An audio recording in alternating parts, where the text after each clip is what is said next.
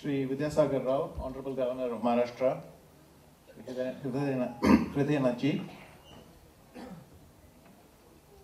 my dear friend Amir Khan, Ravi, Raghu, and I see a lot of chess fans in the audience, lots of old friends and competitors, but also many new chess players, and some of whom I had a chance to meet. Anyway, thank you all very much for this wonderful honor. I'd like to really thank Hriday Shats for this award. It's truly an honor for me, not only because of what the award represents, but because of the exalted company in which I now find myself. I have very special memories of Mumbai. I won my first national title here back in 1986. I see some of my fellow competitors even there. And the other very special memory I have is the first time I became world champion. They had a reception in the governor's mansion to honor me, and that was one of the best memories I have, and it made that title very, very memorable.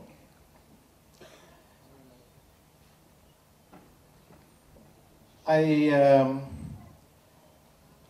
enjoyed the ceremony a lot as well. From the very entertaining introduction by Mr. Bhimani, and I think of all the stories Ravi picked, I didn't do too badly. He could have picked some more embarrassing ones.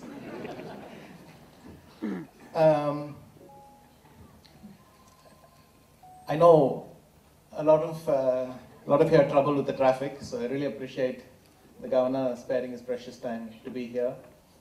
I also really thank Amir Khan for coming. You can really see the effort he puts into his movies, because every time I look at him, he looks different.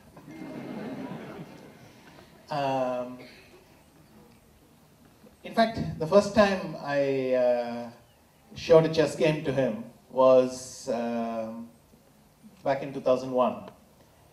And that was the point I realized that he wasn't just someone who dabbled in chess, but he actually seemed to understand a bit. Since then, we've met on various occasions and had many nice interactions. And he remains to this day the only superstar to whom I've shown the Petrov defense. I think chess players are probably asking why I didn't pick something else, but that was simply the game that I had picked then.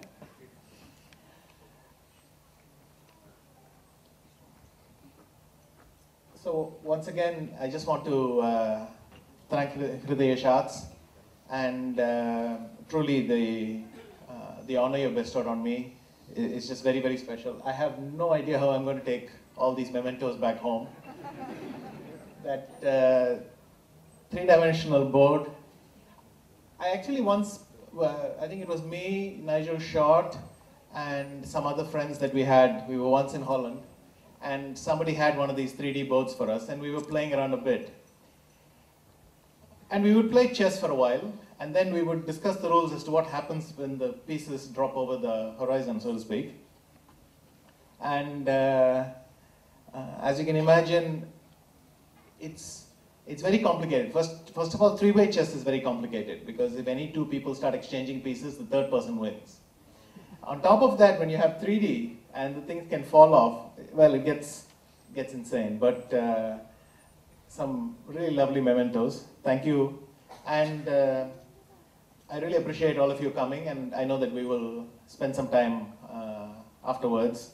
They have some nice Q&A planned. So thank you all for coming, and I truly feel honored. Thank you.